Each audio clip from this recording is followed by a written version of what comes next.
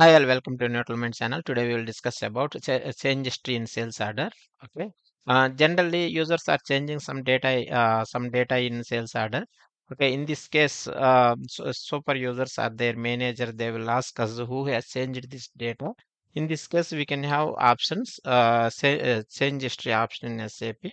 I will explain you in this class. Before going to deep dive, please subscribe my channel. Neutral Minds. Okay. Uh, yeah. Generally, I have created this sales order. I have changed some of the values where we can check the changes. I will let you know. Okay. Uh, I have changed this data. Okay. I have changed this payment terms, info terms, and quantity. Actually, the sales order already two quantity created and two quantity delivered also. Okay. With two quantity delivered also, I have changed these uh, uh, three changes. Okay. See. Okay. Now, where we can check this data, who has changed, what time this is changed, everything we can have idea. We can have a record, okay, environment, okay, here environment, changes, okay, click on time of change, okay, overview. Click if you want a specific item, you can maintain item, schedule in a level, if it is schedule in, you can maintain, otherwise you can execute a document. These changes happened, okay, in this sales order, okay. First, Incoterms changed. Old value CPT is there. I have changed to EXW.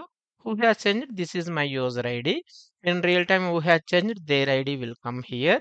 And also this date, this time changed. Okay, this data changed. CPT to EXW. Okay, another thing, terms of payment. Okay, payment terms. Payment term GB0120001 changed by, okay, SAP user, this one. Okay, after that,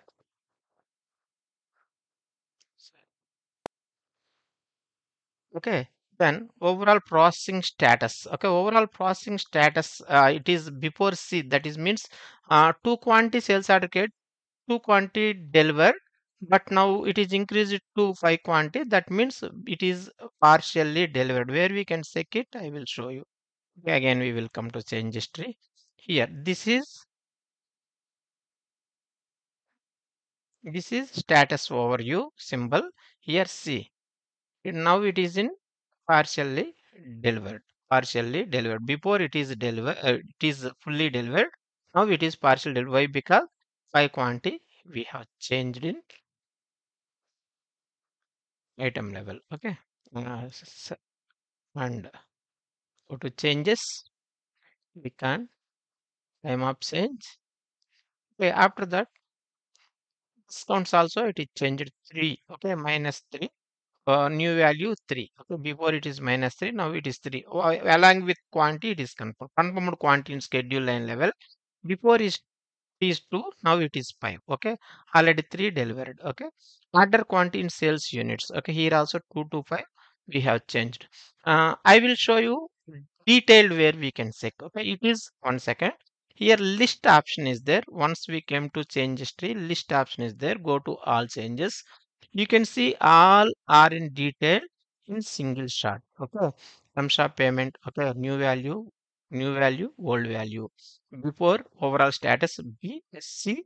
Before C, now it is B. Okay, after that quantity. Okay, sales promotion, confirmed quantity. Okay, here cash discount, everything we will see in single screen. If you want to if you want to build report for this, we need to provide technical information to user. If you want to check technical information, we can here technical information here we can check. You can select, okay, whatever you required, you can select it.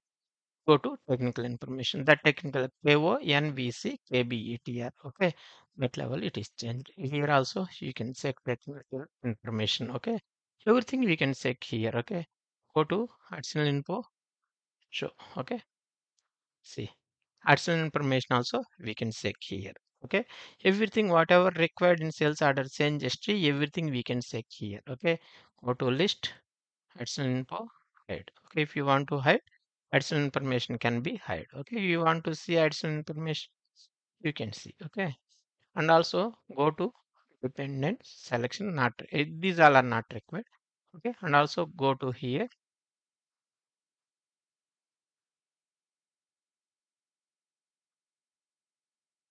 Here you can check on technical information. You need to select it. Already technical information we have option here, no, not required here. Statistics. Okay, how many changed? Okay, conditions one, schedule lines one. How many values changed? How many deleted also? You can check here. Some values they can deleted. You can check here. Okay, and sort by time. Okay, by time or by item, whatever we required, we can check. Already we are in time only. Okay, sort by item.